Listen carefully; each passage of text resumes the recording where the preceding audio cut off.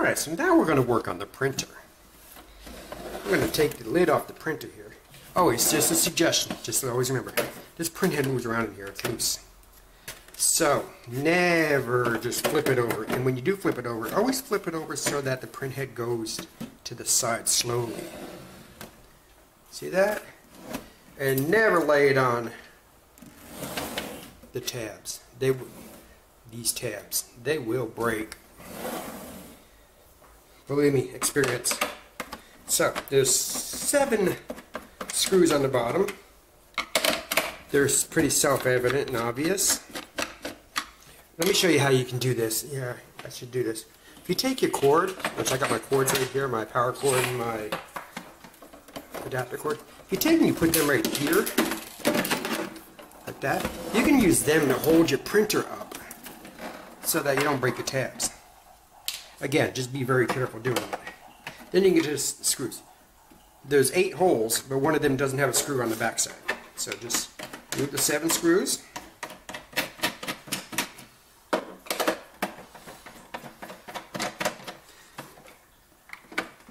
That's the one without. Or was it? Maybe I already got it. Or am I missing that screw? I have to check. Some of the screws are just coming out with the screwdriver. There we go. Let's just get them out while we're going here. That's 4, 5, 6, and there's one more floating in here. Oh, I must have not put all the screws in. Now I'm going to slowly turn it back over again. Again, remember that carriage head is flopping around. You don't want it to bounce around. Yeah, I was missing a screw. I'm going to have to chase down an extra screw out of my can of bolts. That noise, if you want to know what it was, that's my Keurig making me some tea. Looks like I got some hair in here. Cats. Now I'm going to chase down my power voltage. This one's going to be easier than the other ones I did, because all the power is right here, and I'm going to put my LED out here, so I'm going to be really... So, I'm going to turn the camera off like I've done before, chase down my power voltage, and then I'll turn it back on. Alright, I did some chasing down with my multimeter, and I have discovered, I got it plugged in and powered on right now. It's hard to see it, but in here, this connector inside here, the yellow wire, that connector, that yellow wire right there, is 5 volts. So I'm going to connect onto that one. I'm going to unhook that, put a splice on there to get some power off of there, and then ground is anywhere. I mean, I will show you now. Watch my multimeter. I got it set on DC. It's 10 volts. So if I get 5 volts, it'd be halfway up the screen. So this is obviously ground. I'm going to go in here and I'm going to touch the wire. See my multimeter? 5 volts. So that's the one I want to use.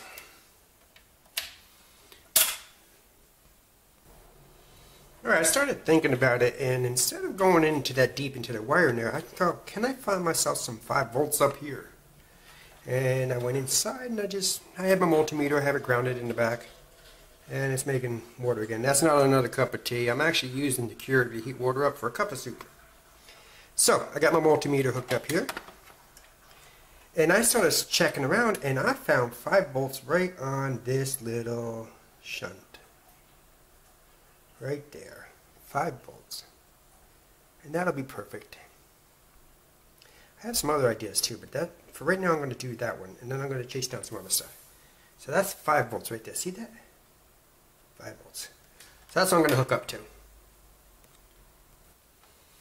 Alright, so what I ended up doing is I ran my ground up to here, because this is a solid ground, and I had a nice solder point there. And then I ran my positive in there and soldered it in place. And then once the hot glue is up, I'm going to just throw a dab of hot glue on that to keep it in place. Then I got my excess wire out here, which I will run through cracks and crevices up to the front where I'm going to put my LED. Alright, if you look down in there, you can see where I put the hot glue. It hasn't dried yet. I just made sure nothing's touching anywhere, and we're good. Now, what I want to do is just test my wiring before I go hog wild and hook up everything. So what I'm going to do is strip that clean.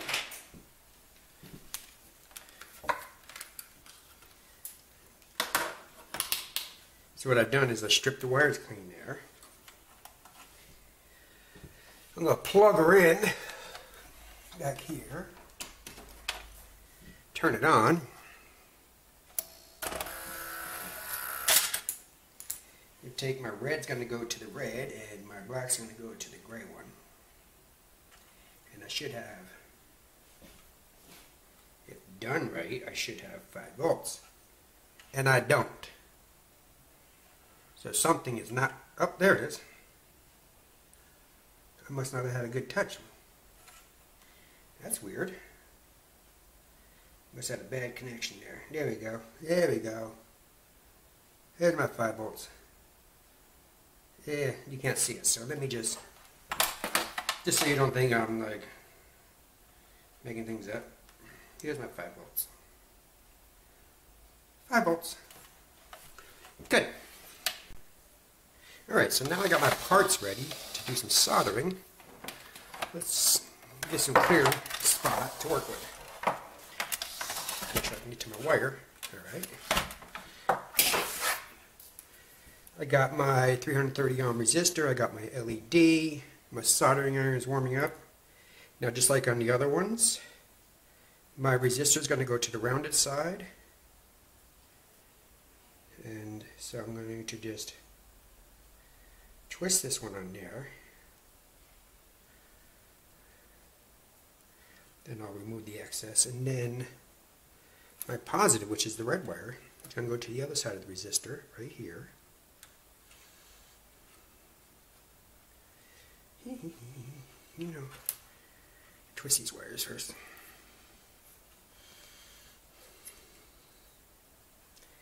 And take that right there.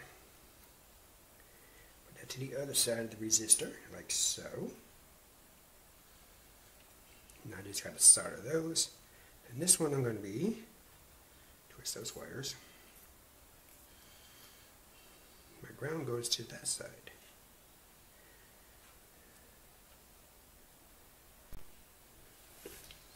Alright, just as I'm about ready to do that, my battery died. So putting the battery in and we go again. I got it all wired up here and twisted. And now I'm just going to stay there. Use my soldering iron, my flux, and my solder. Let's just attach everything up good.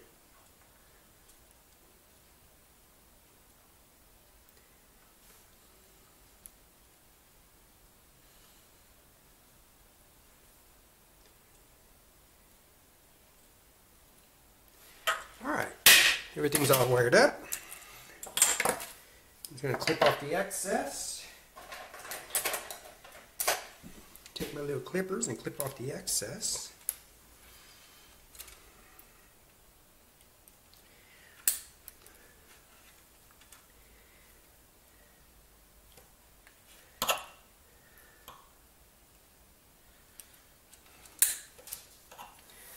Alright, and just to verify everything works, I'm going to do it off camera. I don't want you to see it until I do the reveal. But let me just plug her in and turn it on. And yeah, she works the way I want to work. Good.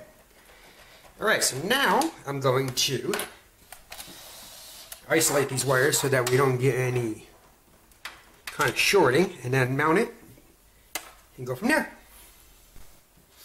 Alright, what I've done to isolate the wires is I took some black tape and I wrapped it around one side, and then after that was completely covered, I went around the other side.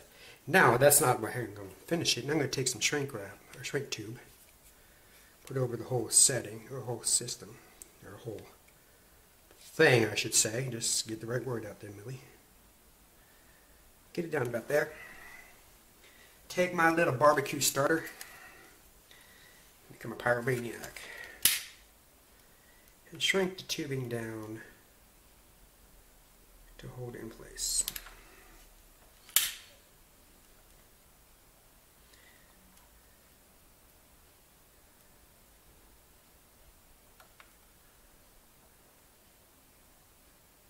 Yeah, good enough.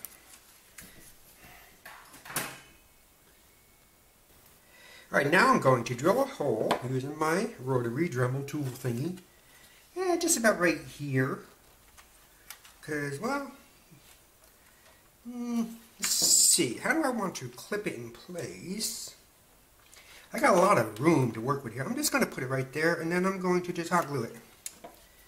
So, take my tool, find where I want to put it. Right about there is good center.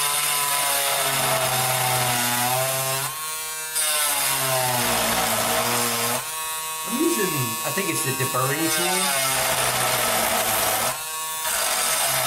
I'm not drilling as much as I'm wearing on drilling.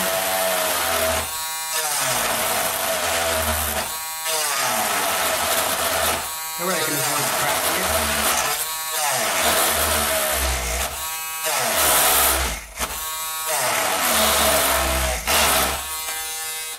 Yeah, that's not the cleanest of holes there, Millie, but it worked. Now I'm going to take my other tools, the screwdriver, try to get some of that up. That didn't work too well. I'll take my utility knife. Now just run around the outside just to clean up the excess.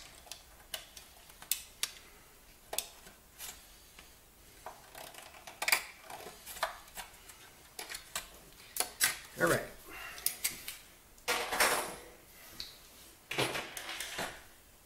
Now that I got that, now I need to, I stake my cable down below so it doesn't get anywhere near the area.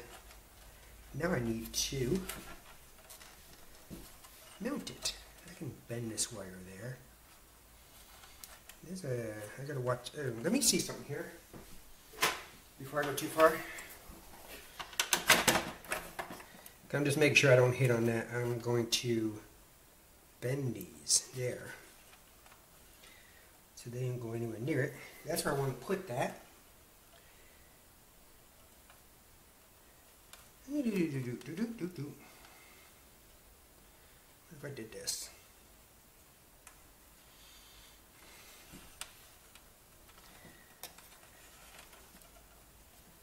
Right there. That's where I want to go.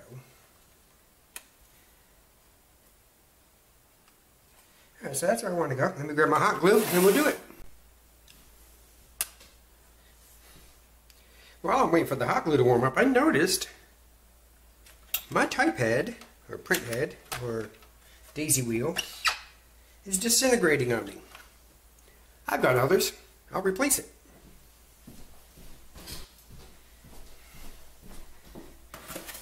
As I said, I have others.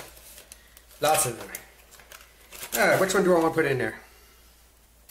I got a couple loose ones. What are these loose ones? Are these the Pika that came off of it? That's a Courier 72. That's a Pika 10. Okay, Pika 10, what came off it? I'll put a Pika 10 back on it.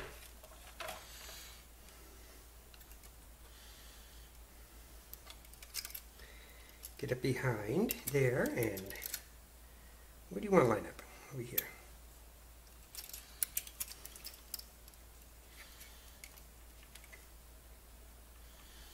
Alright, so there we go. See how it goes behind the ribbon? Let me bring it over here so it's right in the center of the screen. See how it goes behind the ribbon? And there's a little notch that goes in. And if you're curious, how do you open it up? There's two little fingers right on the side here. You just push them in and it rotates back.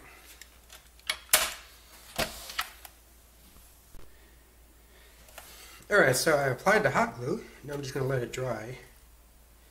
Or cool, I should say. I'll put some up here just so it wouldn't pull out, and I'll put it down here so it won't, so it stays in one place. And again, don't be like, hot glue, really? Remember, the Coleco loved their hot glue. It's everywhere. So I'm just following the tradition of Coleco. Alright, now the hot glue is sufficiently dried. I'll put the cover back on it, and then I'll give it a test. Alright. Alright, so now I'm going to show you, with some dramatic lighting, how it looks after I did all of those.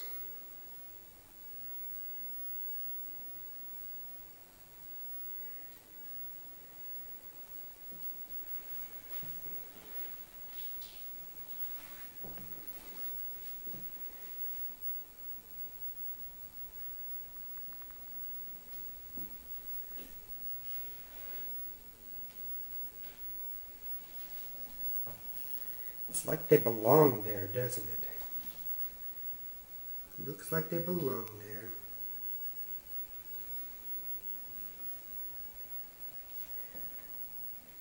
So, the first step in pimping my Adam.